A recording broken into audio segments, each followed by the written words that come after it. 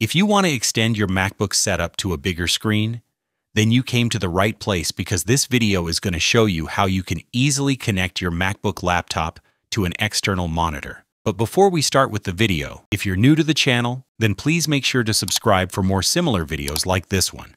So I have my external monitor on the table, as well as my MacBook laptop. The first thing which you want to do is to check which input your monitor has.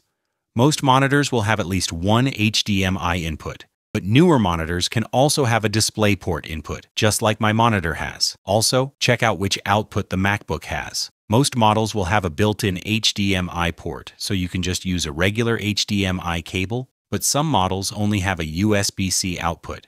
So in that case, you can just get a USB-C adapter to whatever input you have on the monitor. Once you figure out your cables, just connect the cable to the monitor on the back or on the bottom, wherever the input is. Then I'm going to plug in the other end of my HDMI cable to my MacBook on the right side, and then turn on your monitor by pressing the button.